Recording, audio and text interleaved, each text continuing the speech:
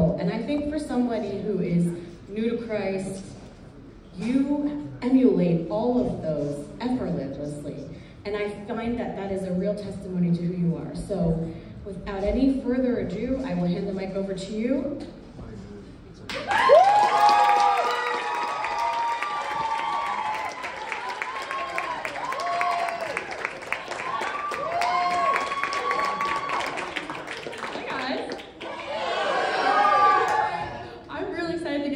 I have all my favorite people here. I have all my biggest supporters. Thank you guys for being here with me. I'm very excited. So, I know. So, if you don't know me, I'm Harper, and I'm a senior. And yeah, I'm very excited to be here tonight. I haven't been here all my life, and I think that's kind of a really cool way to share my story. And I think it's different, and I'm really proud of the way that I grew up, and I'm really glad that I get to share this story. So, yeah. I feel like I'm the kind of person that doesn't want to ask for help right away. I feel like I can carry the grocery bags in one trip because I'm too lazy to make it in two.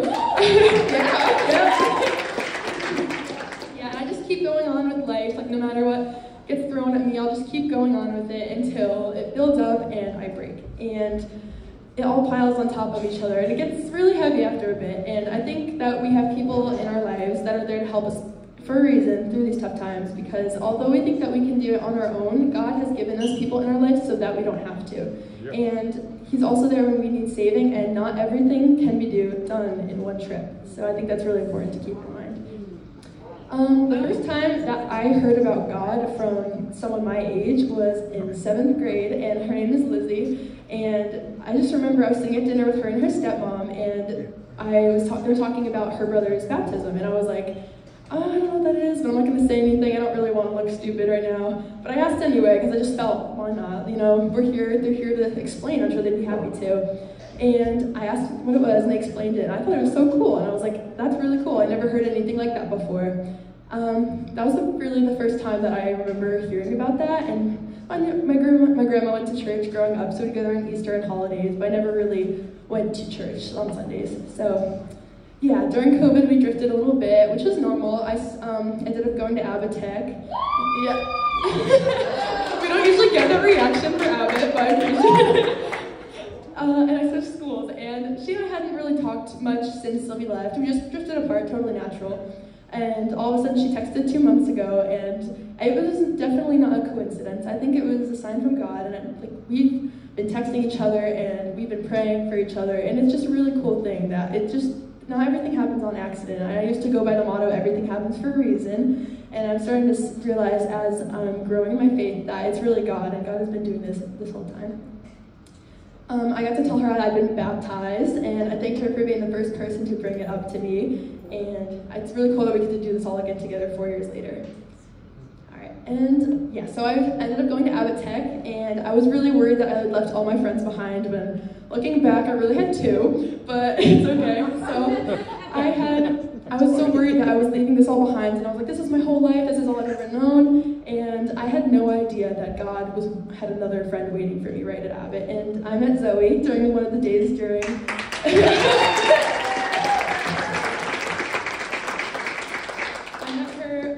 I think one of our days it was during COVID, so it was one of the days that we did get to go into school, and I'm very lucky. I saw her, and I'm like, this girl looks really cool. Like, she probably has all the friends here. Like, I'm so nervous, I could never talk to her. But one day at school, I had to go to the bathroom, and I'm looking around, and I see Zoe sitting all alone. So I was like, okay, I have to ask where the bathroom is. And so she's already looking at me. I approach her, I'm like, hey, where's the bathroom?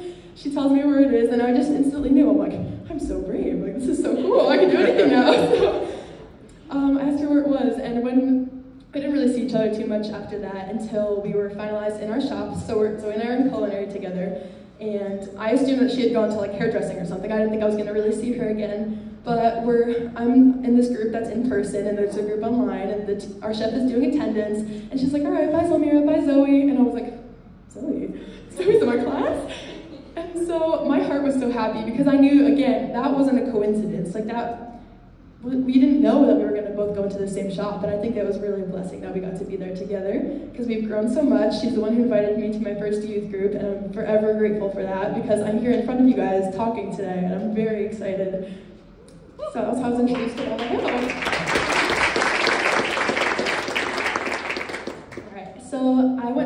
summer Hume. That was my first ever trip, and it was just a really cool experience because if you guys haven't been to Hume, I think it's super fun. You get to learn about the Lord, you get to have devos, and you get to play games, and I'm very competitive, so I was like, sign me up. I'm very ready. And then in the winter, we went to Lake Champion. And I had the best time. I got to meet so many people. That's where I found my great group of friends. I was just opened up to people who were all had like same interests and the same love for their father, which was really cool. And after we came back from camp, someone made a 21 Days After Camp Bible study group. And it was on the Bible app, and I opened it. I was like, okay, this is cool. And I look at the first page, and I had never really opened a Bible on my own before. So opening that up, it was a lot.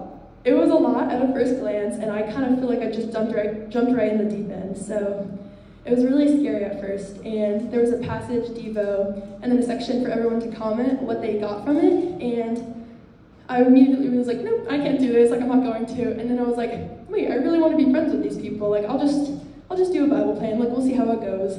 So every single day I'm like reading through this thing for 20 minutes.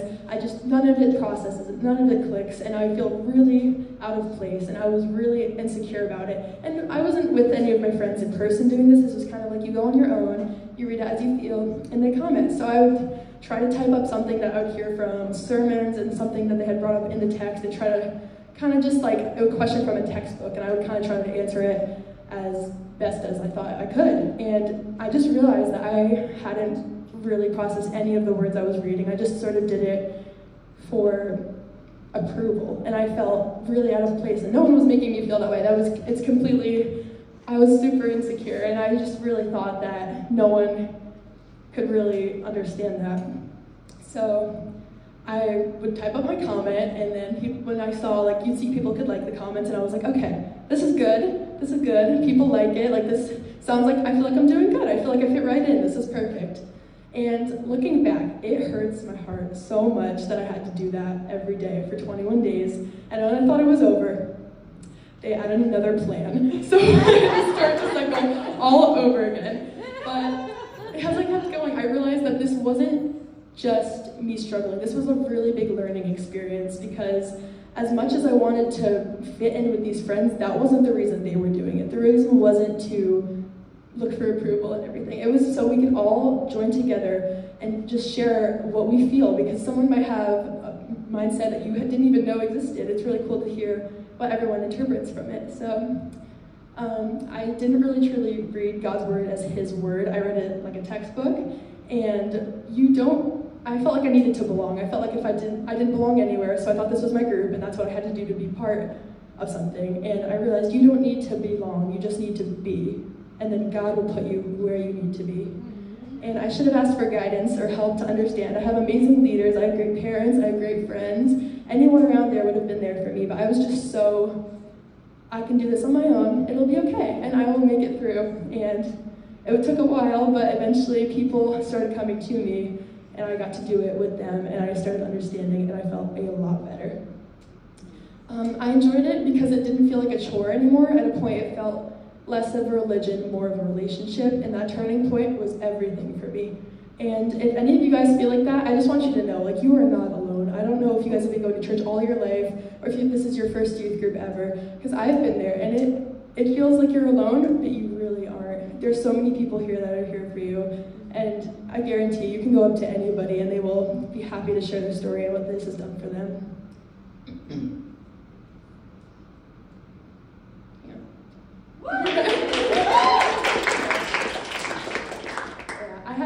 I've always had a really rough time comparing myself with other people around me. I just have this, like, I'm very envious of people. I see, like, great qualities, and I'm like, I love that. Like, I want people to see that in me too. But when you compare yourselves, you start to tell yourself you're not good enough, and that, why can't I be more like this person? You are made exactly as you are for a reason, and I guarantee that there's qualities that you have that you just do not see. And you're not behind in your walk of faith, because this is your own life. How can you be behind in it? God has this plan for you, and you're supposed to follow it as you are. All right. So I have a verse, Proverbs 16:9. It says, "We can make our plans, but the Lord determines our steps." And this was on my Bible plan a little while ago. I shared it to my friend Abby, and it just made me realize that we have so much uncertainty for the future, and it gave me peace, because it's a reminder that we can only do so much, and God will intervene when he needs to. And we can't control what he does. And His path for us has already been determined, so we don't need to worry about our next steps because he's already laying out the footprints. And you can't believe promises you don't know, so that's why it's so important to dig into the Word and to read it and to really take it in. And worrying will take so much time out of you. There's so much unnecessary time that's wasted on what ifs, and I spent so much time worrying when I could have been praying instead. And once I realized that, it became like weight lifted off your shoulders. It's a good feeling. And I would always ask myself, like, why couldn't I have met this person sooner? Like, why couldn't I have met Zoe sooner? I could go to church and meet all these amazing people. Or why didn't I grow up at the church and then I can understand the stories they're talking about from like 56ers and everything. But I've learned that God is so intentional with his timing and that every encounter I've had is exactly when it needs to be in his plan for me. And I'd said my life motto has always been, everything happens for a reason, and as I start hearing about God, I realize that he is in control and he is the reason. Ecclesiastes 3:11 says he has made everything beautiful in his time. So when you trust God, you are not losing control, but you are gaining guidance. And we tend to settle for things that are available to us in the moment because we don't want to wait. And that, I think, is a big thing for me because I'm very impatient. We accept what the world has to offer instead of seeing what God has, but he never serves pain without a purpose. And Isaiah 66:9 says, in the same way, I will not cause pain without allowing something new to be born. And temporary fulfillment will not sustain you in the long run, but be patient, wait with his word for a word. Yeah. And then I have another verse, of course. And so Colossians 4:5-6 says, live wisely among those who are not believers and make the most of every opportunity. Let your conversation be gracious and attractive so that you will have the right response for everyone. Yeah, I would say definitely don't be afraid to talk about your faith. I definitely have struggled with that because I would go somewhere and I would feel that I need to fit everyone's standards in that room, and I would change not my personality, but I would kind of change the way I acted to feel accepted and to realize, hey, I can be your friend, like, I don't want you to hate me. And so, yeah, I think I regret not talking about it more. And definitely, like, in school, like, when we have options, I'll just stay quiet. And I think that was really, you never know when you can talk to someone. That might be the only chance they ever have to hear about the Lord, and you never know. So I think taking that step and inviting someone to youth group, or talking about a verse, or even just, hey, I'm going to church this Sunday, then we can hang out. That's always so crucial. And so people may see his light through us and just be drawn to it, just like I was. And I ended up here because of it, and we have to decide if we're going to let our fear get in the way of someone knowing about the Lord, because there's really a gamble. It's really, are we going to let that 5 seconds of awkwardness really affect us, or are we going to share who we are and be truthful? All right. Matthew 7:8 says, for everyone who asks receives, everyone who seeks finds, and everyone who knocks, the door will be opened. You can't find something that you're not searching for. So I think that I'd always been looking for a best friend that I could call my own, that it was mutual, and I always felt like the odd one out and longed for someone that had like energy like me. And you guys see I have a lot of energy, so that's totally hard to find. But wouldn't like turn away, instead accept the fact that I'm silly and accept me as I am. And I was just done changing my personality depending on who I was around and fit other people's standards. And it took me so long to figure out who I am right now because of that. Because of the insecurity. And when I started going to church and learning about Jesus, I realized that it was the relationship that I had been searching for this entire time. And that's what I shared when I got baptized. So, yeah, I was looking for someone to confide in, someone who understands me, and someone who thinks I am beautifully and wonderfully made. And I found that right here. And I don't have a thing to change about myself because I am loved by him. And all of you, I hope, agree and think the same way about yourselves. And once you realize that, it becomes a lot easier to stop fitting the worldly standards you have. Yeah, God has gifted me such amazing people in my life, not just since I've come to church. I've had them my entire lives, and yeah, I've had them my whole lives, and I am very lucky to be in a position to say that. I have people in my life that will make their dad drive to the hospital and wave at you through the window because they can't go in. I have people who will make everything a two-person job with me, who will send me videos that remind me of them, who will pray with me, who will sit front row at my baptisms because they know it means the world to me, sisters who sing in the car, and people who never allow me to feel like I'm less than. And God will bring people into your life when he needs them the most, and nothing is by accident or by chance. And to close, I just want to say, if there's anything I want you guys to remember from me being up here, I want to say that you're not alone. No matter what that could be, if it means you're not alone physically, mentally, spiritually, because it's really hard, and I understand that, and it took me so long to realize who I am and to step into this, step up here and get to talk to you all, you guys, and I hope that if you think you can relate, you can come up to me or any of the leaders or anybody. I'm sure anyone will be grateful that you even stepped out of your comfort zone and you got to come and you share this. And even though it may not seem so, there are people who will pray for you and who understand you completely. And asking for help does not make you weak. My mom teaches me that all the time. I'm really grateful. Asking for help is really helpful, is beneficial because it makes you more vulnerable and you can open up. And when the times that you are struggling, you realize it's not a one and done, and sometimes you do need to make that second trip to be able to unload because you cannot carry that all on your own. So thank you guys for making my youth group such a memorable place, and I'm so happy I get to share with all you guys. Thank you for being so great to me.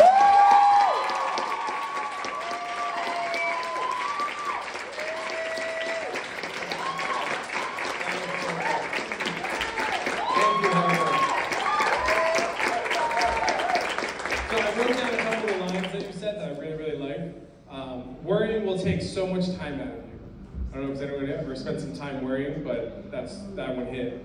And are you going to let 5 seconds of awkwardness stop you? If you can fight through that first 5 seconds and then just be silly or goofy afterwards, it works. And then lastly, you said of Zoe, the reason I'm here is because a friend invited me. Anyone else here because a friend invited them to church? How cool is that? That's why so many of us are here, because a friend invited us. In small group, what we're going to do is talk about, one of the questions that Harper and I wrote is, have you found your people? Have you found the people in your life that you want to be around, that will make you better? So we're going to talk about that in small group. So I'm going to pray, and then we'll be dismissed. So if you bow your heads and pray with me. Heavenly Father, we thank you so much for this day, Lord. Thank you for Harper's words. Thank you that you anointed her words tonight. And she got to share from her heart, Lord. This series of getting up to hear from the seniors just blessed me so much. And Lord, I ask that as we go into the small group time, that we can spend time opening up about the people in our life and if they're supporting us, and just as we're on our own individual walks with God, Lord. So we love you. We ask all these things in your Son's name. Can we give it up one more time for Harper?